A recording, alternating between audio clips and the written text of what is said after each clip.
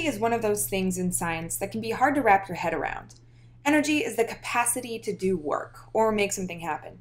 There are two main categories for the different forms of energy: potential energy and kinetic energy. Potential energy describes a situation where work isn't currently being done, but it could be done under the right situation. There's gravitational potential energy, which relies on the position and has the potential to fall down. There's chemical energy, which is the energy that's stored in bonds of atoms. There's nuclear energy, which is the energy stored in the nucleus of an atom, which keeps it together, and stored mechanical energy that is created with pressure, like a taut spring or a stretched rubber band. Kinetic energy is the form of action. Radiant energy is electromagnetic energy, like the sun's rays. Thermal energy is the internal energy of a substance, which we can't actually measure, but we can calculate energy when the thermal energy moves, and movement is what we call heat. Motion is the energy of movement. Sound is the energy of compression waves, and electrical energy is the movement of electrons. In this lesson, we're going to focus a little on chemical energy and largely on the thermal energy and its transfer process, heat. When we talk about heat, we have to specify two things: our system, which is the item we're focusing on, and the surroundings with a defined limit. I chose a cat because I heard the internet likes them. This cat is alive and metabolizing the food it ate, and it's giving off heat, which goes from the system to the surroundings. To denote heat, we use the letter Q. I don't really know why, but that's what it is. The cat is giving away its heat, or losing its heat, so we say that the Q is negative. The Q of the surroundings is absorbing the heat that the cat is releasing, or gaining heat, so it stays positive. The amount of heat released by the cat will be equal to the amount of heat absorbed by the surroundings. This fact will become useful soon. Now, the heat lost or gained could be the other way around, like this. The surroundings give off heat. So imagine this. An ice cube is starting to melt. The ice cube is the system, and the surroundings would include the air and the surface that the ice cube's on. This time, heat is leaving the surroundings and moving into the ice cube, which causes it to melt. Notice it's not cold that moves, it's always heat that moves. The Q of the system in this case is positive, and the Q of the surroundings is negative. Now, it's important to note that heat and temperature are not actually the same thing, even though we may use the words interchangeably in everyday conversation. Heat is the transfer of thermal energy, whereas temperature is the average kinetic energy of particles. You can't directly measure heat. We don't have heatometers. It's just too complicated to calculate every possible source of heat energy in an object, kind of like trying to precisely measure the volume of the ocean. It's just not going to happen. But we can measure temperature with thermometers. The main unit of measurement for heat is joules, and the unit for temperature is Celsius or Kelvin. You can use either one because when we measure heat, we tend to measure the change in temperature. The only thing they have in common is that you can use temperature as part of a calculation to find heat. Let's look at temperature with a little more depth to make sure we really understand. We'll start by viewing a scale that measures the relative number of particles at different speeds. Particles are always moving unless they're at absolute zero. These few particles with a slower speed have less kinetic energy than these particles that have faster speeds and high kinetic energy. But we can't easily take a snapshot of just one or a few particles. When we measure the temperature, we're looking at the average kinetic energy of many particles. This curve may represent a fairly warm temperature, and this curve a relatively lower one. There are lots of particles that have the same kinetic energy at both temperatures, but again, temperature is the average kinetic energy of all the particles.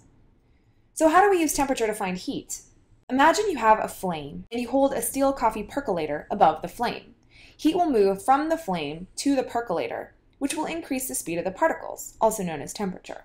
So, as heat increases, temperature increases. This is a direct relationship. If heat is represented by Q, and the temperature change is delta T, then when we write our equation, Q and delta T will be on opposite sides of the equal sign. But there's something else that matters about the percolator. What if we had a much bigger percolator? Would the same amount of heat change the temperature the same amount as the small percolator? Because there are more particles that have to get moving faster, it will require more heat to change the temperature the same amount. This means heat and mass are directly related as well. So mass, or m, needs to go on the opposite side of heat. All we have left to consider next is the constant. The object we are monitoring will have a different constant depending on what it's made of. If we're heating up a copper tub, or water, or some other chemical, we would have a different constant. So we use the specific heat capacity, or C, to represent the amount of heat the substance requires to raise 1 gram 1 degree Celsius. The specific heat capacity of water is 4.184 joules per gram degree Celsius, and iron is 0.46 joules per gram degree Celsius. This means that water can absorb a lot more heat before the temperature changes, and iron changes temperature easily when the heat changes. So now we have our equation, Q equals mc delta T, or sometimes I call it Q equals mcat, which is going to be an incredibly handy equation. Let's see a situation where we would use it. Aluminum has a specific heat capacity of 0.902 joules per gram degree Celsius. How much energy is released when 1 kilogram of aluminum cools from 35 degrees Celsius to 20 degrees Celsius? We're going to use Q equals mc delta T. The delta T really means the final temperature minus the initial temperature, so we can substitute that information into the equation. The mass is 1,000 grams, the specific heat is 0.902 joules per gram degree Celsius, the final temperature was 20, so it's 20 minus 35, which will give us a negative number, and that negative is significant. Grams cancel, Celsius cancels. Our final answer is negative 13,500 joules. The negative number means that heat is being released. This is exothermic, and that is consistent with what the problem stated earlier. Calorimetry is the science of measuring heat transfer, and in order to do that, you're going to need a calorimeter. This is a calorimeter. It can be made of really expensive materials and be incredibly efficient at insulation. Or it can be made out of styrofoam cups and do a darn good job of insulation as well. All you need to do this at home is 2 stacked styrofoam cups, a thermometer, a lid, a stirrer, and a known amount of water. Let's say you have all of this ready to go, and you've read the initial temperature of water. Then you take a hot piece of copper at 90 degrees and drop it into the calorimeter. As you stir, you'll see the temperature rise. Eventually, it will stop rising when it's at equilibrium, meaning the water and the copper metal are the same temperature. The heat given off by the metal is absorbed by the surroundings, which includes the water, stirrer, cup, and even the thermometer itself. The majority of the heat will be transferred to the water, and for the sake of simplicity, we'll do calculations assuming that all the heat is actually transferred to the water. But here, I'm being honest. Let's try a calculation to figure out heat transfer with the simple version. An unknown piece of metal weighing 50 grams at 90 degrees Celsius is dropped into a calorimeter that contains 200 grams of 25-degree water. The final temperature of the water is 28.3 degrees Celsius. What is the specific heat capacity of the metal? First, we'll calculate the amount of heat absorbed by the water because we have all the information we need. 200 grams of water, 4.184 joules per gram degree Celsius, and the final minus initial temperature. Grams cancel, Celsius cancels, and our answer is 2,760 joules for the water. Because the water could only absorb heat that was released by the metal, we can assume the same amount of heat was released as was absorbed. So now we can solve for the specific heat capacity of the unknown metal. So here's our equation, but we want to solve for specific heat capacity. To isolate it, we'll need to divide both sides by m and delta T. The mass canceled, delta T canceled, and here's our cleaned up equation. Now we plug in the data and calculate, and we get 0.9 joules per gram degree Celsius, which is the specific heat capacity of aluminum. So that was probably a piece of aluminum that was dropped in the calorimeter. The last thing we're going to look at are phase changes and chemical reactions. In this diagram, we have the temperature of water in degrees Celsius on the side and energy added in kilojoules on the bottom. The graph starts by showing ice at a temperature below freezing. As we add heat, the temperature goes up until we get to 0. At 0, even though heat is being added, the temperature isn't changing. This is because the heat is going into changing the phase of water from a solid to a liquid, not into increasing the kinetic energy of the particles. The amount of energy required to either melt or freeze water is 6.01 kilojoules per mole. This is known as the delta H, or enthalpy of fusion. Enthalpy is just heat at a constant pressure. Once all the ice is melted, the heat will raise the temperature of the water until it hits 100 degrees Celsius. This is the boiling point or vaporization point of water. Now it will take 40.7 kilojoules per mole of energy to turn the liquid into a vapor. This is the delta H of vaporization. After all the water becomes a vapor, the increased heat will continue to increase the temperature of the vapor. This is also why steam burns are worse than hot water burns. They have a much higher temperature. So how can you calculate all the energy required to go from ice to steam? It just takes a few more steps. Let's try this problem. Calculate the amount of heat necessary to vaporize 125 grams of ice at negative 10 degrees Celsius. So we'll need all of this information.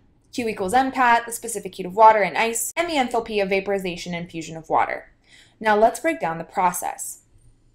First, we'll calculate the energy needed to warm up the ice to 0 degrees Celsius. Since the temperature is changing as we add heat, we'll use Q equals MC delta T.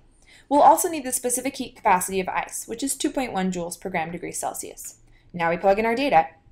We have the mass of 125 grams, the specific heat, and the final temperature, which was 0, minus the initial temperature of negative 10. Be careful with those double negatives. This creates a positive number. So our Q will be 2,625 joules. We'll save rounding the sig figs until the end. The next step in the diagram is the melting of the ice.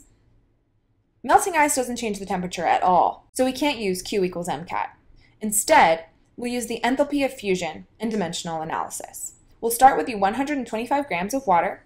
We'll multiply by the molar mass of water, and then multiply that by the molar heat of fusion, which gets rid of our grams and moles and leaves us just with kilojoules. So our answer is 41.7 kilojoules, or 41,700 joules. Heating water involves a change in temperature. So this time we'll use Q equals MCAT and the specific heat of liquid water, 4.184 joules per gram degree Celsius. We'll plug in the mass, the specific heat, and the final temperature, which is 100 minus the initial, in this case, 0, and we'll get 52,300 joules.